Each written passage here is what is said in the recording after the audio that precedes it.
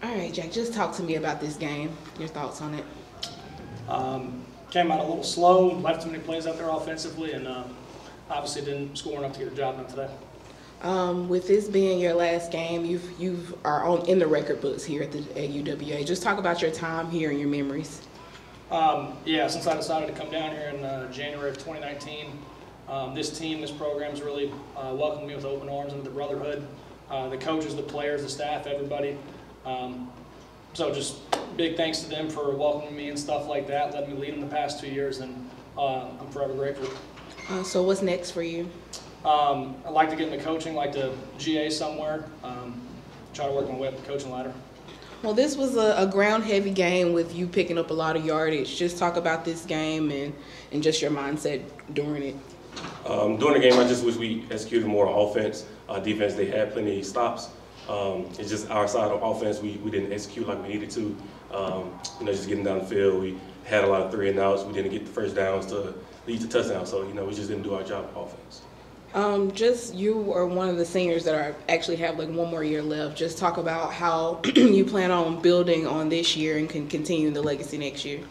For me personally, just getting better physically and just mentally, just preparing for next year with the team, having a better bond, and just looking back on the mistakes that we made and fixing those next year. All right, just talk about this game and what went right, what went wrong from your offensive perspective. We didn't execute. We had a lot of 3 and outs to start the game. We didn't execute. Just all around, could have played better.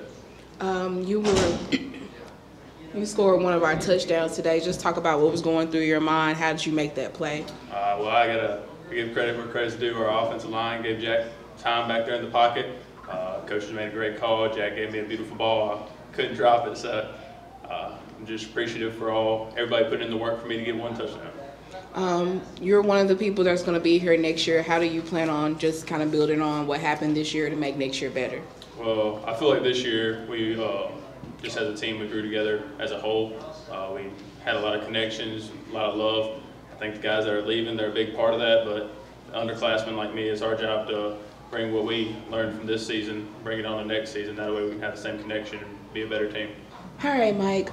This was a very defensive-heavy game. You guys made some big stops, forced some turnovers on downs. Just talk about this game from your perspectives, especially being on the defense.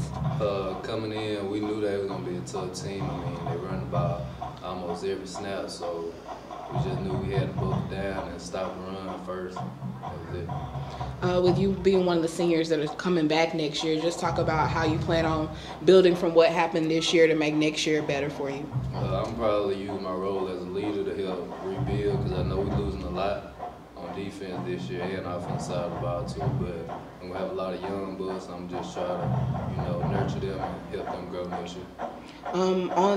When I last looked at the stats, you were leading in tackles. I think you had about 9 tackles when I came down from the press box.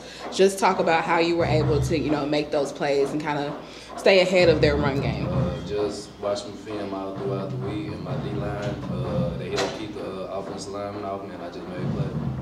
All right, so just talk about this game, especially from you being one of the leaders on the defense and this being a defensive-heavy game.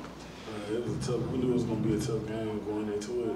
It was the last one for the season. We just ain't finished. We just left some players out on the field. Talk about that fumble recovery and how you were able to get action on that ball. I know during the whole drive, I was just getting different plays towards my direction that I wasn't doing too well on, and I just kept playing. Like my coaches always say, just keep playing. And I seen the opportunity to make a play, and that's what I did. With this being your last game, what's next for you? What's next for me is just try to train, try to give me some training in if I can continue to play, if that's God's plan. Just talk about this game. What went right? What went wrong? It's the old adage of it's hard to beat a team twice, and I felt like we had a good plan coming in. I felt like we executed for the most part. Just as football is, especially in close games, 1 or 2 key plays, and it's probably a handful. There's probably 8 plays that if either one of them, had gone a different way, that the outcome would have been different. And I felt like we battled back and took the lead and thought we had the momentum, and credit to them. I mean, they got us on a pass play, and it worked. You know, it's a tough one. It's tough for those seniors. They deserve to go out better than this. It's a good group. It's a really good group. And I hate it for Tiger fans. I mean, you know, Tiger Stadium hadn't been our friend this year, and we got to be better. I mean, we got to do better than that. You know, the people that pay to come to our games deserve better than that. You know, we're in the season at 7-4, and you look at that, and you know, that's not an awful record, but you know, there's way too many plays we left out there that could have completely changed the record. But you know, losing these at home, that's tough. So what's next for the program? We'll meet Monday and you know, kind of wrap it up with our seniors. Give our guys another chance to tell those guys bye, and you know, be sure and show the good that's happened throughout the years they've been here, because it's been a lot of a lot of good things that have happened to that senior class, and you know, and talk about the foundation there, and then we go back to work. You know, we got to make sure we finish this semester out strong in the classroom.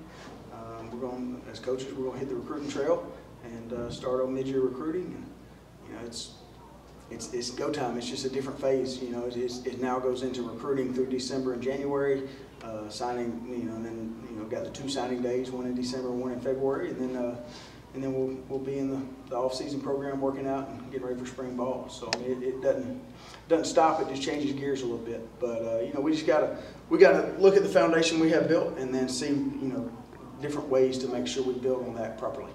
All right, thank you, Coach. Thank you.